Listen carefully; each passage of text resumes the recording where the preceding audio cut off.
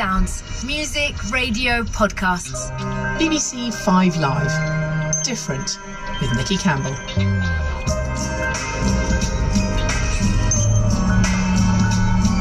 Hello, welcome to Different, the podcast where we delve into lives extraordinary.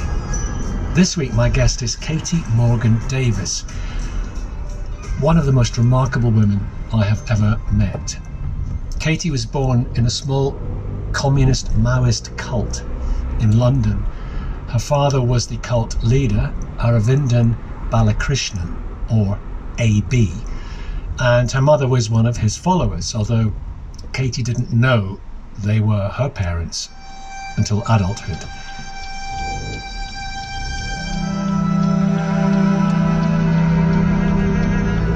I used to think, in here it's meant to be really good and safe and happy, but it's not. Out there looks a lot better than what's in here.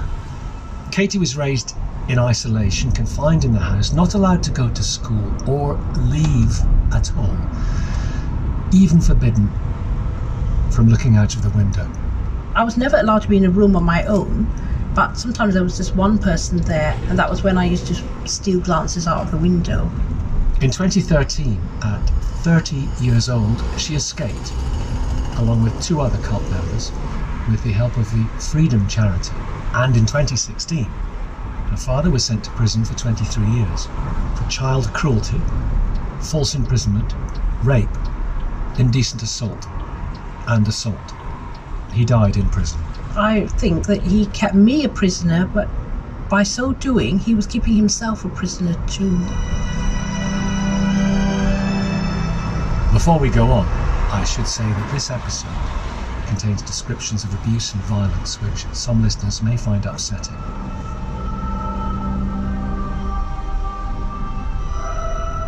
Tell me about the first 30 years you were in your own prison. Well, my earliest memories were of aggression and violence around me, and there was always a extremely unpleasant atmosphere where I grew up. And it was like you never knew what was going to happen next. So it all kind of hinged on the moods of the people around. If somebody was in a good mood, everything was kind of okay, but you never knew when that would change. You talk about the mood of who you found out later was your father, yeah. The mood of who you found out later was your mother, or the mood of others, mainly your father. Well, mainly my father, he kind of determined the mood of everyone else, but there was also a lot of other things going on, and just for him to take all the blame, I do not think was fair, because a lot of the time there was a lot of jealousy among many of the cult members, and what I used to see as a child, it was horrific. You used to have people, they used to kind of take turns to be the outcast. So one cult member would be the outcast this week, and everyone else would be teaming up to throw mud at that person, to tell tales about that person, to make that person's transgressions look a lot worse than they actually were. And that person would be isolated, no one would talk to them, and they would be treated like... That's an interesting word, transgressions. It's the kind of Leninist, Marxist, Maoist collective word, isn't it? Yeah. Your transgressions. Yep. You must atone for your transgressions. That's right. This is where we get the similarity between this type of belief system and religions, because it's a quasi-religion. It was definitely a religion, but without the forgiveness, let's say. It was just the doctrine, just the ideology, just the punishment of the heretic, but there was no coming back. At that time, there was the man who you found out later was your father. And how many women? When I was a child, there was my mum, there was my stepmother, who was his wife, and her sister, and then there were 6 others. But I don't remember some of them because they left when I was small, but I knew that I was told that they were there. How many was he sleeping with or having sex with? I do not know. I really do not know. I didn't know anything about that, but I knew that there was a lot of jealousy between the women, and as I grew older, I kind of read between the lines. Did you? Yeah. And I could see that there was, if one had more opportunity, then the other one would be angry about it and try to bring that person down. So it was like everybody wanted to be number one. And then, as I mentioned earlier, there used to be this, that people would be banished for a period of time, and then a week or two later, that person would take revenge, and then the person who had originally reported the transgression would now become the person who had transgressed. This is Maoism. This is the Cultural Revolution in China, isn't exactly. it? Exactly, it is. And unfortunately, I see some of that happening today with all this. It horrifies me, honestly, when you see like cancel culture, you know, when they're like targeting someone for saying something wrong. Pylons, and they go right into someone's past. Something they said 20 years ago would be used against them, as if we don't want to make mistakes. Denounced, yes. That's the word, isn't and it? Then no one will employ them, no one will want to be seen in their company because they are the heretic. They have... You're not allowed to change. You're not allowed to change. There's no rehabilitation. There's no forgiveness. And I think it's that, to me, is the most evil thing that I saw growing up, and unfortunately I see it out here as well, and that really upsets me, honestly, just to see similarities between the cult that you were a captive of and the world at large. That's so interesting. Yeah. Did anyone hold you and cuddle you and love you? No, not really. I used to steal hugs from some of the cult members behind the scenes. Aisha was quite gentle and kind, if she could be, but if she was caught, then she'd turn on me. So you couldn't trust anybody in there, really. Only up to a point. Tell me about stealing hugs behind the scenes. You're a little girl. Yeah. And I'd try to cuddle up with somebody, and sometimes it was allowed, and other times I would get reported for doing that and then get beaten up for what? For hugging someone or showing affection, because affection was not allowed. Affection was seen as a weakness. Yeah, bourgeois and lesbian and all sorts of things like that. It was like there should be no touching, there should be basically there should be no connection except with the cult leader. So each person was not allowed to connect with each other. It's a typical cult setting where your only affection was for the cult leader, and that was all that was allowed. And also because of the jealousy, then nobody really wanted to be affectionate to each other. I mean, except me. I wasn't part of that, but I mean, they were jealous of me because I was a child. And how old would you have been? I remember doing it, not when I was very small, but maybe when I was 7 or 8, and later on. And then after my mum passed away, I used to steal a few more hugs, and I did get a few hugs. But I remember an occasion when I was hugging O, and Josie, one of the other cult members, came in and she reported us because after my mum went to hospital, I mean, I didn't know she was my mum, and I had no affection for her, but because she had been horrible to me. But seeing her falling out of the window and all the blood, it was quite horrendous, and O was comforting me, and we got reported for that.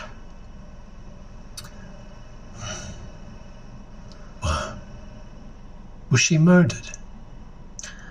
No, I wouldn't say she was, but I would say she was driven to it because she was persecuted there, and I kind of could see why she felt the way she did, but it was also hard to be on the receiving end of it, if that makes sense. Complete sense.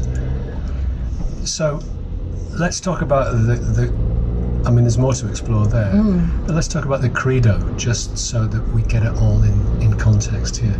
Yeah. The belief, because this was the Workers' Institute of Marxism, Leninism and Mao Zedong thought. Yes. The collective, preparing the country for the takeover of China. Yeah. And what they said, yeah. And there was a split from other communist movements because this movement moved into kind of mystical stuff a little bit. Yes, but even before they moved into the mystical domain, they were seen as extreme. They used to be, even by other left-wing groups, they used to be called the most lunatic of the lunatic fringe and things like that. And I remember growing up hearing the cult members repeating that with pride, that we are the most lunatic of the lunatic fringe. The truest of the true. Yeah. And they... I do not know how they managed to act in the way they did, but when I look back on it now, to me it just seems like one person with severe delusions and others not being able to challenge that. I do think that my father needed help. I think if he had been in a place where people did not go along with him, I don't think he could have perpetuated the kind of thing that he did. It was very much a group, very much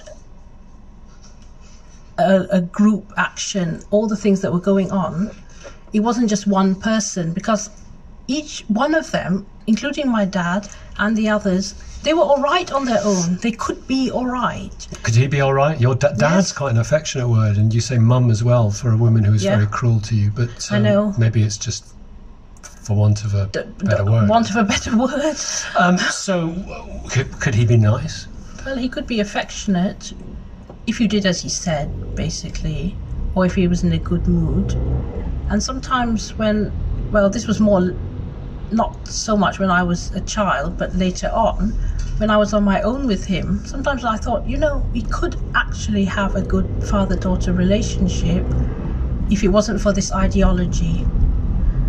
Because sometimes he was nice and I got along with him. What's nice? Like, we would talk about things and he would sort of see things from my perspective sometimes, maybe once a year. And can you give me an example of a conversation? When I was sort of in my early 20s, my late teens and early 20s, I used to complain about being kept in the house all the time and not having more freedom. And he would say, I can see why you feel that way, but there's a reason for it. And he never actually gave it. What was the reason that you were kept in the house? What was it? Well, I was told that it was to protect me from the fascist state. So it was like, at one point he would say, I can kind of understand it and I'll work something out, like as if he almost wanted there to be a way out of it. And then others would remind him that he was betraying his principles by doing that, and they would remind him of all the things that I had done which went against his authority, and then he would turn back and that's why I keep her here. So what happened? How did you feel when you looked out the window? Upstairs window, did you?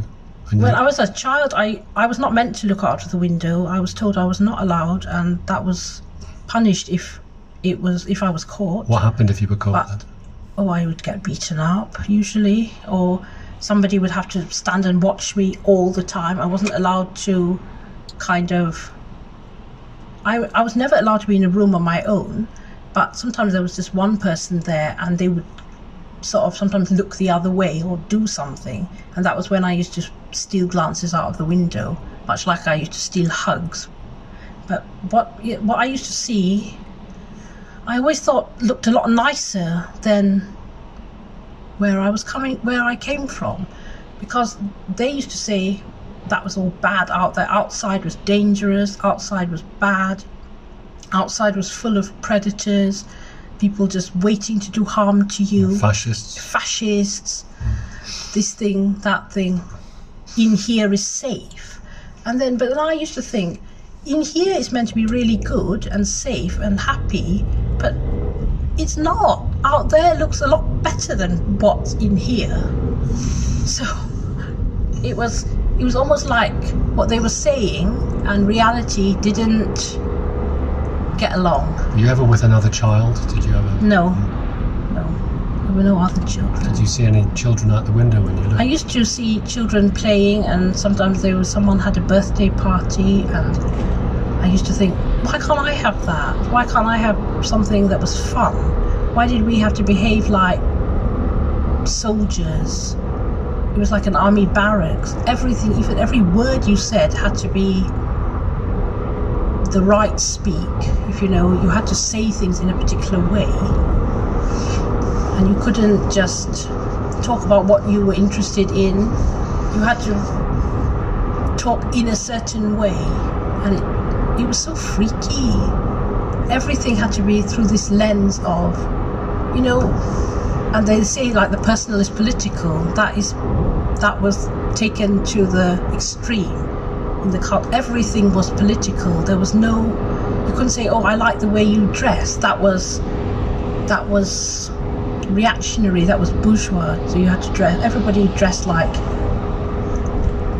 like in China, how the Red Guards dressed, all boring, plain colours. They all looked like almost camouflaged into the background. That was kind of how I was meant to dress as a child. I hated it, absolutely hated it. Let's look at the politics a little bit. So, the personal is the political. And the stuff he believed, the stuff you all were, I assumed, believed, and you didn't know any better because you didn't have any reference point. No, I didn't know any better, but I always disliked it, even though I was told this was right. And they used to, I remember them saying to me, the other cult members, they would say things like, you may not realise why it's right, but you just follow it, and in time you will understand. And it was like, I used to tell myself, there must be something wrong with me, because I do not like this. I do not like this constant aggression. I do not like everything being seen through this hard, cruel, sort of puritanical lens. I want to be able to think freely. Your childhood was stolen from you. Your first 30 years was stolen from you. I'm sitting here speaking to a woman who's remarkable. I mean, I don't know beneath the surface. Obviously, we all have stuff beneath the surface, but you seem to be incredibly together, given what you went through. Yes, well, I think that a lot of that is to do with the reading that I did. I did a lot of secret reading that was not meant to do, and that kept me sane. Who taught you to read? I can't remember. I don't remember a time when I wasn't reading. That was the greatest gift to me, I think, teaching me to read and write. What did you read that you thought, oh my goodness me, that's amazing? Well, this was later on. This was not my earliest memory, but I read The Lord of the Rings, and that was absolutely the most amazing thing I've ever read. Transformative, was it? Absolutely, and it really, it kind of, I don't know how to say this exactly, but it was like that's how I already thought in that way, and The Lord of the Rings kind of made me think, yeah, that is the right way to be, to be kind, to be forgiving, to not to desire power or to control others. And I remember the reason that I was allowed to read that book was because my dad identified with Aragorn, because his name was Aravindan, and he said Aragorn was the king in exile, like himself. He thought he was the king in exile who was going to rule the world, and that's why I was allowed to read the book. But when I read the book, I thought to myself, you don't sound like Aragorn at all. You sound like Sauron. And you want all of us to be like Black Riders, you know, who don't have any sense of self, don't have any will except that of their master. So you're not allowed to have your own preferences. You're not allowed to think the way you do. You have to think as you are told to think. You have to like what you are told to like. You can't even like food or clothes or music without referring to what your master tells you to like. So if you like something and he says that's not good, then you have to stop liking it and like what he says is the right thing to like. That was your moral framework, The Lord of the Rings. Yeah, well, even before that, I kind of read things which challenged what I had been told. Do you think? Here's an off-beat question. Yeah. And it comes from something that Christopher Hitchens once said. There's more truth in Dickens and Proust, and I think he mentioned another couple of books, than there is in all the Holy Scriptures. You're nodding. I agree with that. Do you think that if The Lord of the Rings in a parallel universe had been the Holy Scripture, rather than the monotheistic world or whatever, rather than the Quran or the Torah or the Bible, this would be a better world? Definitely, it would be the best world. Tolkien was Christian, he was a Catholic, but I'm not anti-religion, because I think there's a lot of beauty in religion, especially in the Christian religion, about forgiveness and mercy and grace. I think that is very good. You know, love thy neighbour, love thine enemy. I love all that, and I think that we need much more of that. What we don't need is you go to hell if you don't do this, and all that hard, uncompromising doctrine. You don't need that. And Tolkien kind of left that bad bit out and put the good bit in, and I think that really had a great impact on me about how we should live. How often do you read it? Oh, at least once a year. And I watch the films as well. If ever I'm feeling low in mood or I'm poorly, I'm back to Lord of the Rings, always. And it's the best thing ever written, I would say.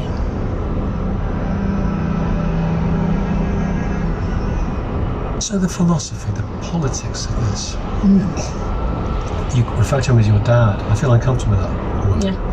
But Balakrishnan, right, he convinced his followers everything was controlled by him. Yeah. The sun, the moon, wind, fires. He could overthrow governments, control natural disasters. Yeah. He had the power of life and death. Yes.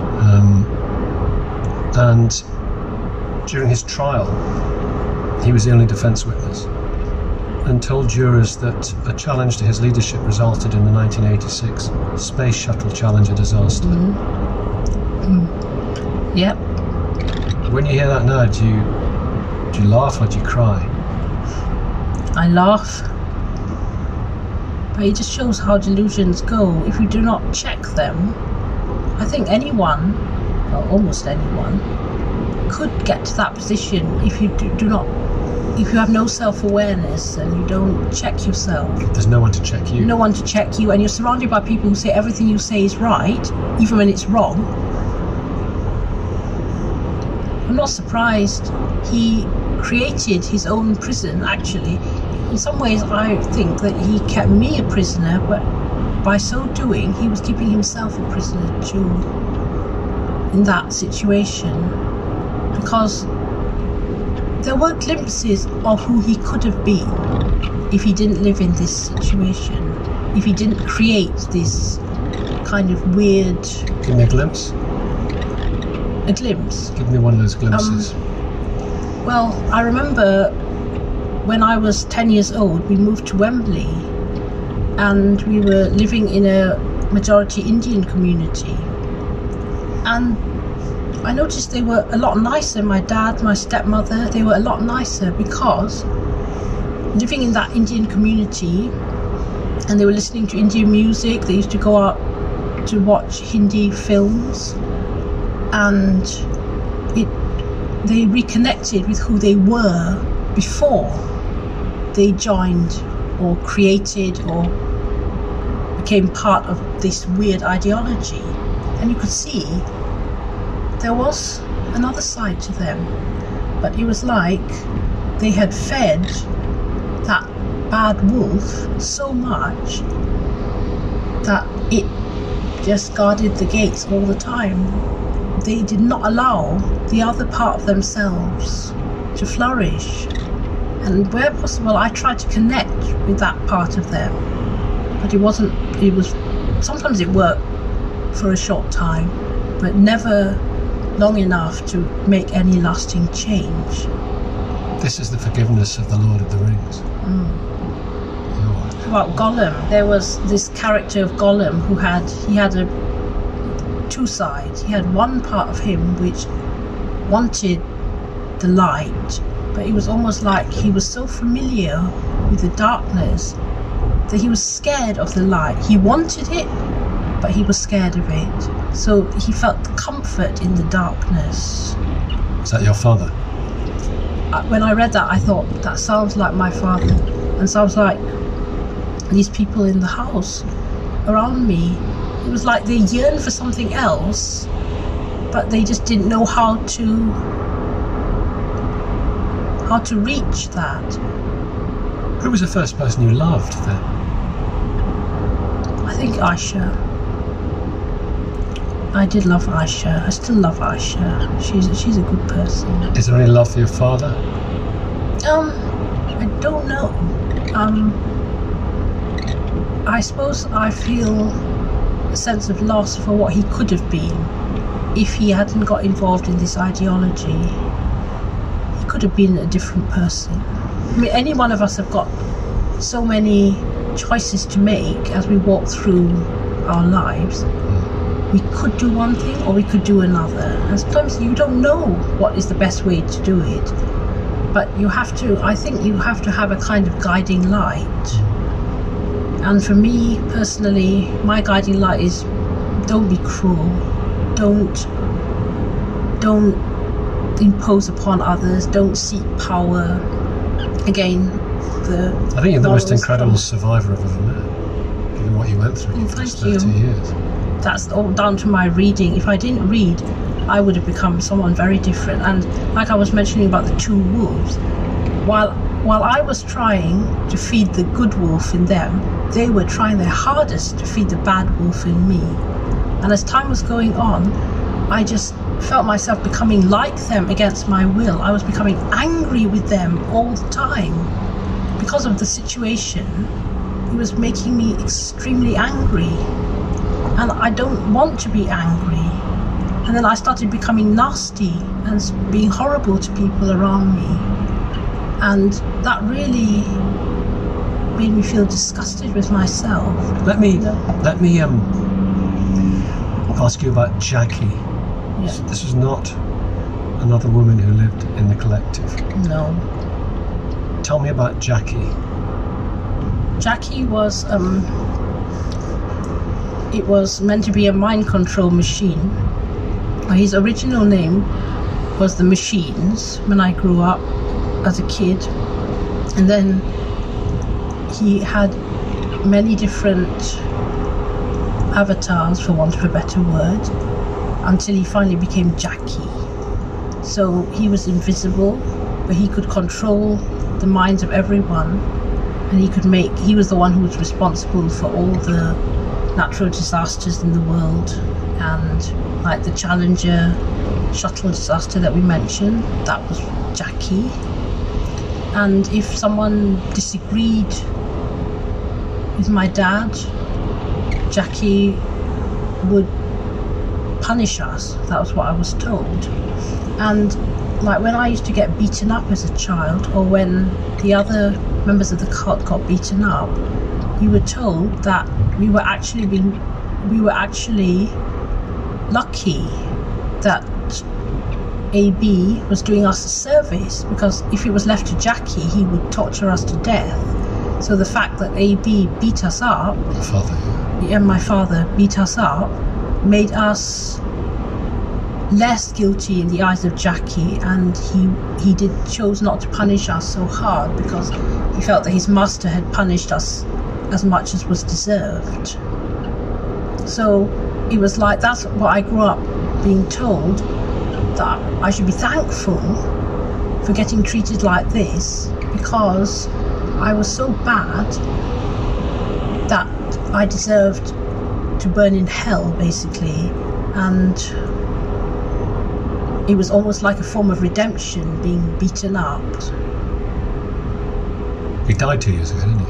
He did, yes. Last year, April last year. April last year. What were your feelings when you heard? Well, in prison. The feelings that, again, what I said earlier, there was this sense of loss for who he could have been. And did you cry? I don't think I cried. I don't remember crying. But did you feel sad? I think I did feel sad that we were not able to reconcile, because I didn't want to leave it that I wanted to be free, but I didn't want to be an enemy with him. You know, I didn't consider him an enemy. Did you not want an apology for having your life stolen from you? Well, yes, I would have loved that, but I knew he had not reached that place to be able to give that apology.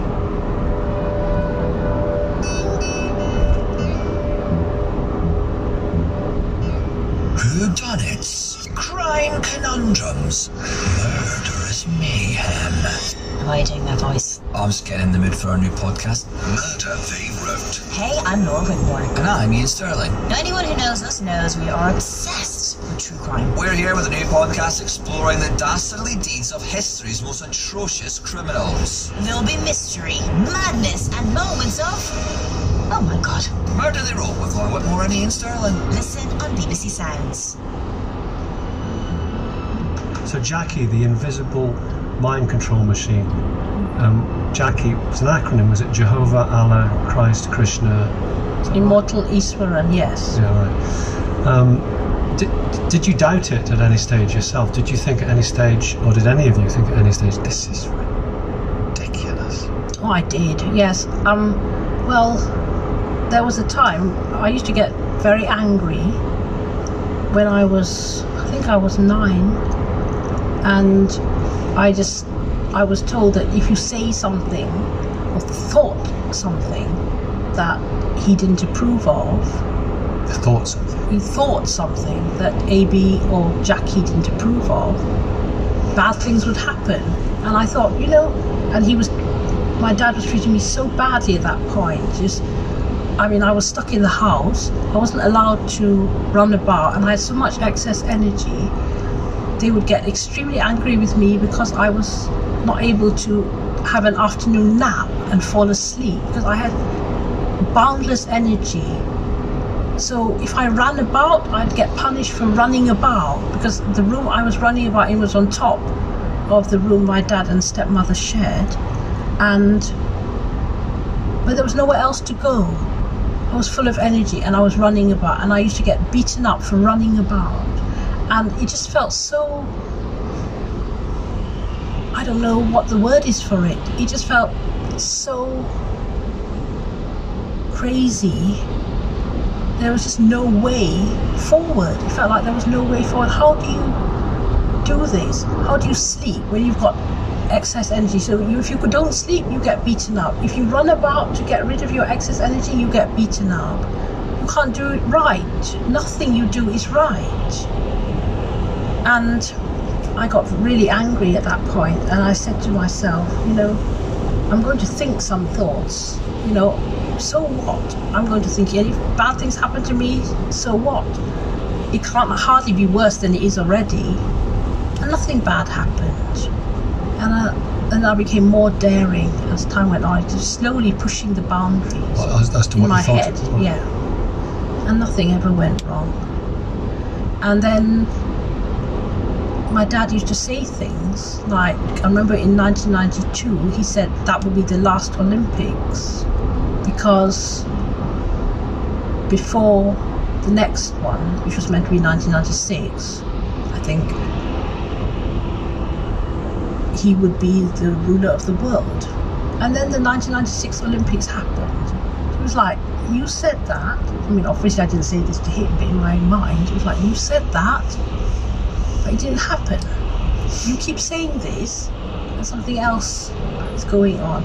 You say one thing one day, and something very different the next.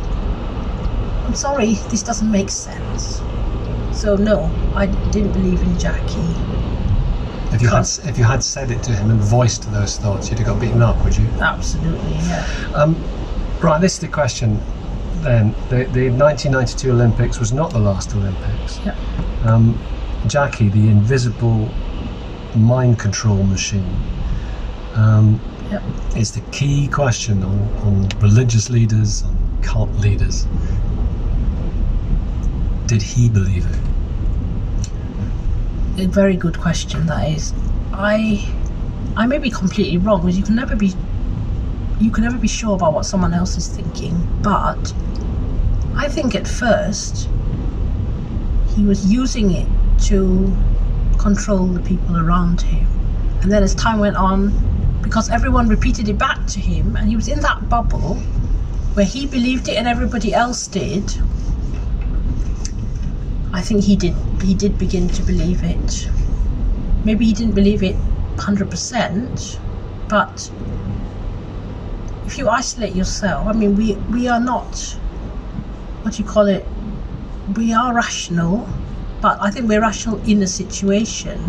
And I think if, like, the kind of Lord of the Flies scene where you go back to the wild, I think if you're in a situation where something is continuously reinforced, and you are not a very sensible or wise person, and you've got personality disorders or delusions of grandeur or whatever, it's easy to fall into believing that. It definitely is easier to believe that than to realize that you are just a has-been who no one even cares about, and you think that you're so important, but actually you're just a snoring and farting scrounger who has not done an honest day's work in your life, who has no power, and not even over his own life, really. Do you remember him laughing, your father? Only at people, not really about anything. I don't really remember him laughing about things, except sometimes I think there were times when he laughed about some comedy that he had watched or something. And that was a comedy from the fascist state. Yeah, but I don't know. I think, again, as I said, if he interacted with the outside world, like even watching a film or something, that kind of broke up the tension in the house, because it was like that tapped into the part of him that had not become taken over by his own ideology. The better wolf. The better wolf. So what happened in the end, the escape? Yes. Well, as I said earlier, I ran away in 2005, and that didn't work out because I didn't know how to do anything. I didn't know how to catch a train or a bus. I didn't even know how to use money or cross a road. How old were you then? 22. So I was completely overwhelmed, because I used to go out. As a child, I went out about once a year, and later on I did go out a few times, but I always went with somebody, and I had no way of knowing how to do things on my own, because the fact is, if you're stuck in four walls all the time, when you go out, everything is so overwhelming. And I only was allowed to go out with my dad and sometimes one other person. So when I was outside, I was completely overwhelmed and lost by the sights, the sounds, the smells. So I just followed. If he walked, I kind of just followed behind. I was told, just look at his anorak and just follow. And so I never really learned to navigate my way around. And subsequently I've learned I've got dyspraxia, so that meant it's difficult to not to get lost in the first place. How did he react to you having tried to escape? Well, when what happened was I went to the police station, and the police rang the cult members, and my dad came with Josie to pick me up. And in front of the police, he seemed really nice. He hugged me and said, oh, how sorry he was that I had left.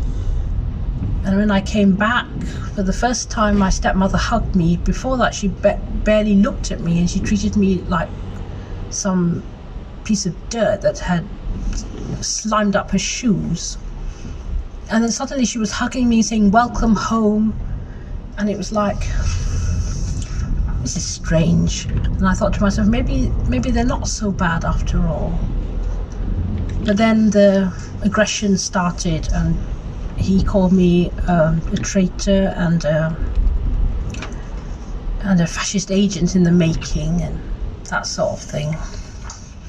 And after that... Not a very good fascist agent in the making. Not a very good fascist agent in the making, but still. For him... There's still time. Yeah, I know. For him, it was a dichotomy. It was always, you either a worshipper of AB or a fascist agent. There was no in-between. You couldn't be just neutral. More echoes of religion. Yep. Certain religions. Yes. So then eventually Josephine found a number to ring. This was some years later, 8 years later? Right. Yes. Well, what happened was I never gave up hope, even though my first attempt went pear-shaped. I never gave up hope that I might be able to escape again. And I was just basically looking for any opportunity to do that. But I knew I needed help because I wasn't able to function on my own at that point. So what happened was, in 2009, my stepmother's sister, who they were looking after, got some health issues and more chores in order to help out. But 2 women died, right? Yes, 2 women died. Your birth mother, Shan. Yes. Who fell out of the window. Threw herself out the window. Threw herself out. Did she throw herself out? Did you see that happen? No, but I know she was suicidal before it, and she was trying to stab herself with a knife. And the other woman who died? It was O. Her name was O. She had been ill for a while, and she kept saying that she was feeling unwell. And she was told by my dad and all the other cult members that all she needed to do was focus on AB, and that's how she'll get well. And she died of a stroke. And that was another horrible scene, because as she had the stroke, and she was lying on the floor, and they started demanding answers from her as to why she wasn't speaking. And they were attacking her, shouting at her, saying nobody bangs their head and refuses to speak, because she had previously banged her head a few minutes before. And as she was dying of a stroke, they were accusing her of being willful and disobedient to them for not answering their questions. And all this time, she could have had an ambulance there to take her to hospital, which would probably have saved her life. And that was going on for about an hour. There was a phone in the house, but I was not allowed to use it. I wish that I had called an ambulance, but I couldn't do that. It was horrendous seeing what was going on. And they just let her die, basically. And then when she died, they said the fascist state murdered her. So eventually, you were so unwell that Josephine felt she had to do something. Yes, so I started talking to Josie a lot, and I said to her that, do you know why I'm not allowed to go out and why things are the way they are? It's because my stepmother is so jealous of me, like the wicked stepmother in Snow White. She's jealous of me, and she doesn't want my Dad to love me and things like that. And Josie sort of thought, that really makes sense. Because if I had said it was my dad as well to blame, Josie would never have come on side, because she worshipped my dad up. And then I was obviously losing weight rapidly and becoming very ill, and she thought, in the context that we were talking about the evil stepmother, that I was being allowed to die, basically, that I'm really ill and nobody cares. Because she mentioned it to Chanda and to AB, and they just said that I am obsessed about looking good and obsessed about looking fashionable, and that's why I'm not eating and losing weight, because I am like madly dieting or something. Diabetes, wasn't it? Yes, it was, but they didn't accept that. They just thought I was choosing to eat very little so that I can look slim and pretty. What? There was a leaflet at some point, I can't remember when it was, about the Centre Point, which is a organisation for like a halfway house for people who run away from home and things, like young people.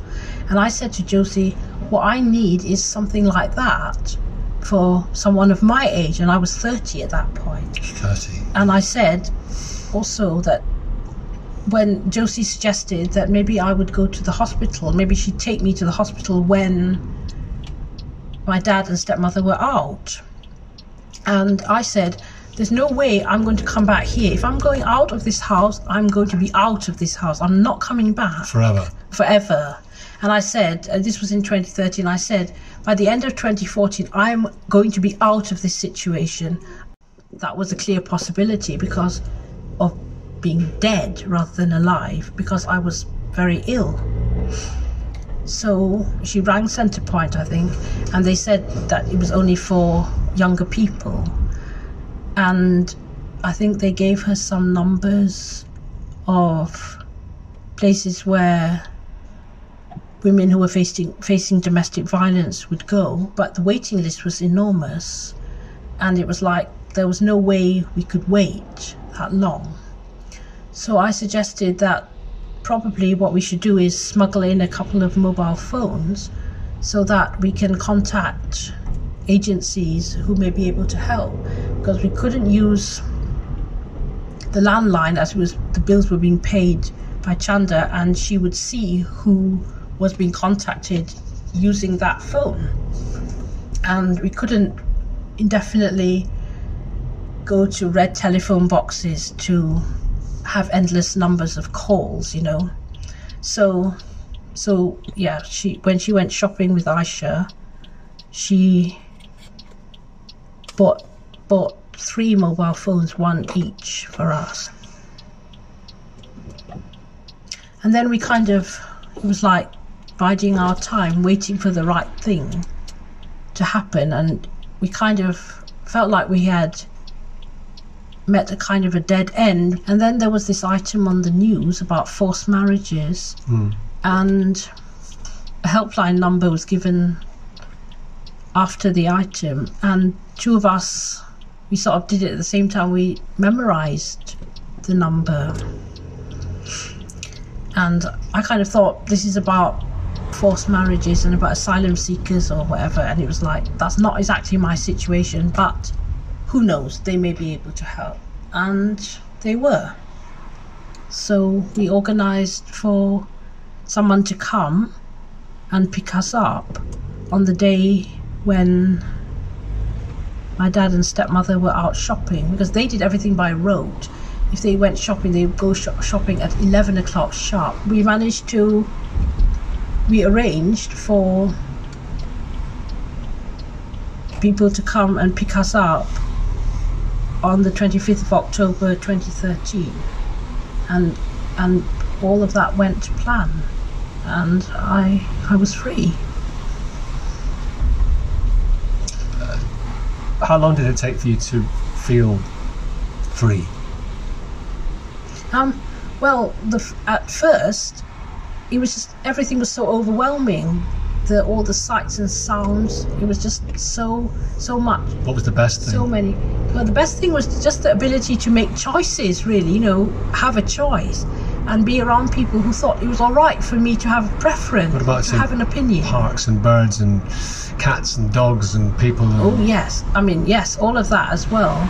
But I think I mean, when I was looking out of the window, I used to make friends with the neighbours' dogs, and I absolutely love dogs.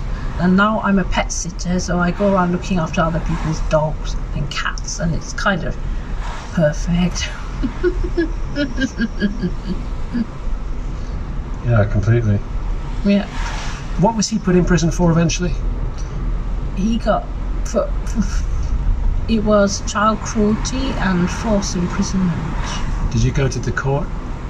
Well, I gave evidence in the trial. Yes. Looking at him? No, it was via video link. Okay. Was that okay?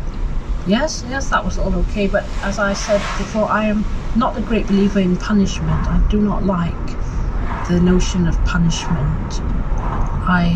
And Josephine, I understand that. Josephine spent some years trying to get him released, saying that he'd been framed by the fascist state. Yes, Josie, who helped in your escape. I know. Is that because she loved him?